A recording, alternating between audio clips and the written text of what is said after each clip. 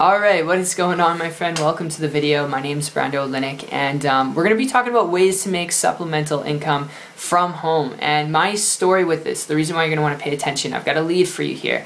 And my story with this goes back a year ago, last year, well actually a year and a half ago in 2014, time flies by. I was working about 40 hours a week in corporate America, and you know, I was in a restaurant setting, so I'm sure you can imagine maybe you've been in that or you're currently in that, but that was my gist. And what happened was I was wanting so bad to leave. I didn't like and enjoy the idea of working for someone else, although I know, you know, sometimes that's where you got to start off, depending on your upbringing. And that's what I was doing. I was working 40 hours a week, and you know, I was a hard worker, but I was just getting by. I was comfortable getting by, you know, saving up money, being able to take a vacation every couple, you know, months, I should say. It was like 7 months, 8 months when I saved up enough money.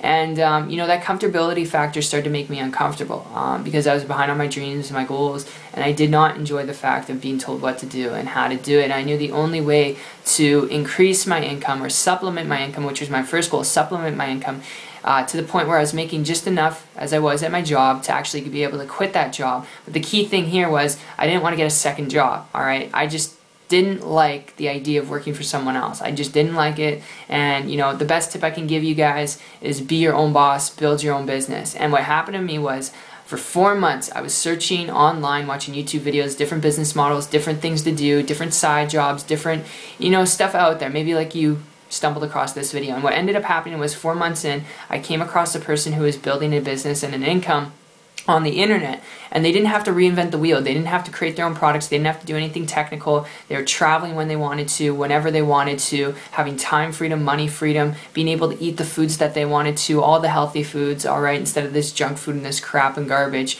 And because they were able to do this and not put their kids through daycare, being able to raise their kids to be the parents that they wanted to be, I started to model and copy them. That was super duper attractive to me because I wanted to build something that way. So I modeled and copied them, and my whole scheme was when I was on my breaks and after I was done my shifts, I would be applying what they shared with me and slowly building up my income to the point where I was able to supplement it, but not just supplement it. Guys, I was actually able to quit that job. I was able to save up enough money and make enough money to quit that job and create a full-time income business working part-time on the internet, which it's not average. It's not typical. The thing is, with business, you can supplement your income this way, but it's different because when you're working a job, alright, and I just want to make sure that this is coming across clear, because a lot of you guys are like, oh, you're talking about getting rich quick. No, that's not what I'm talking about, okay? When it comes to online business, you got to put in work, you got to dedicate yourself, because it's totally different than a job. At a job, you can slack, you can, you know, do the bare minimum, and you're still going to get paid $8 an hour, $11 an hour, alright? You're still going to get paid, although in the long-term process, they might fire you. You can still slack off though, alright? You can still slack off. When it comes to business,